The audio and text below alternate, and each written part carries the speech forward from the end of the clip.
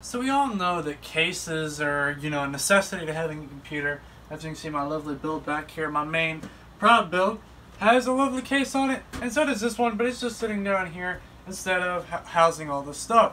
But the big question I wanted to answer today was, is it possible, and is it practical to go ahead and build a computer without a case? Now, first of all, I do want to make out a couple points. Number one, I would say don't go home and try this. Especially on your main build. Don't go on your parents' computer to do this as well.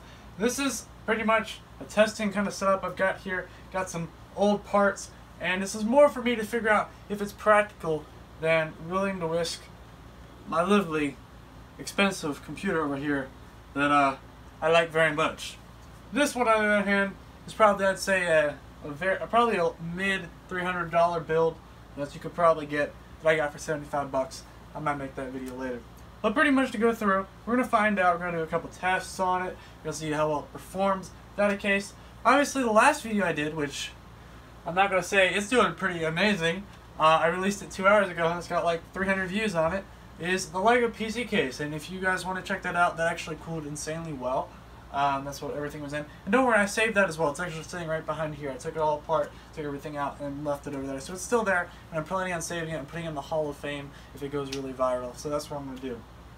But, so the big question is exactly how this performed. So first of all, a couple things I had to do while setting this up is actually I had to go through and add a couple Lego pieces underneath it to get the graphics card to sit properly.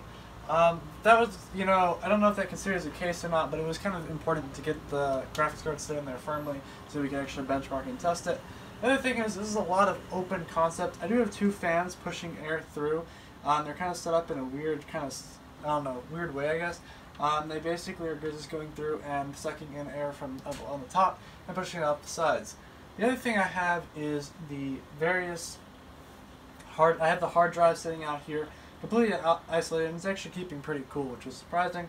And then of course the power supply in the back, it really isn't doing too much, and it's kind of really keeping cool, which is nice and such. So let's get into it, let's start benchmarking it and see what we get.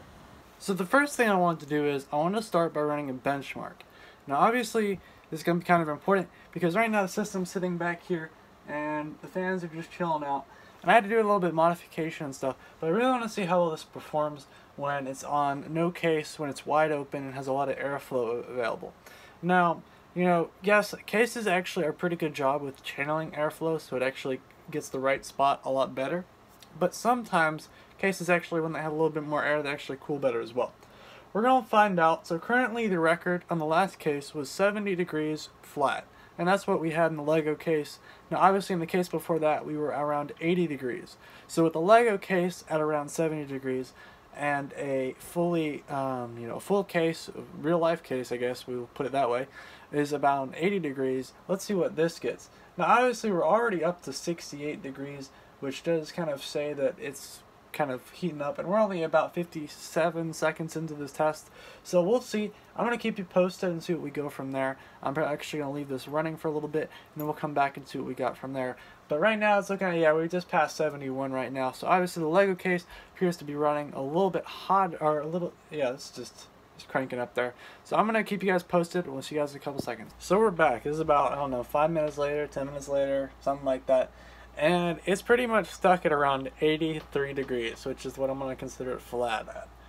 And for a stock cooler, that's probably around where it should be. But then again, we take into mind that the Lego one over there, the Lego case, was funneling air pretty well. And I guess I designed it pretty well, which I'm a little happy about there myself. I actually did a good job making a case. Maybe I should design cases, guys. Let me know what you think about that in the comments.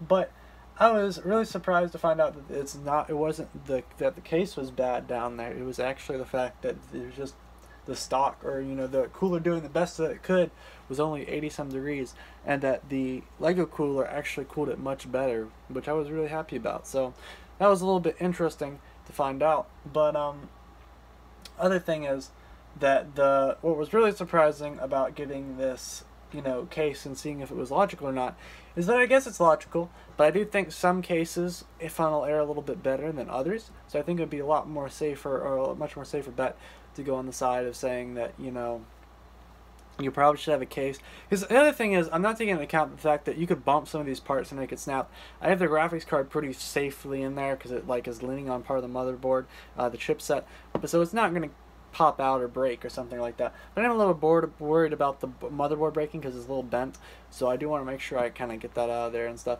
But you see, my point is, it's not necessarily safe and protected. So I think the lesson from this is just to make sure you have basically a motherboard that's pretty much, you know, either pretty durable, or you have some type of casing that just keeps it, you know, funnels air really well, I guess like the Lego one did, or, you know, you have a good case that, I guess, as I said, funnels air through it.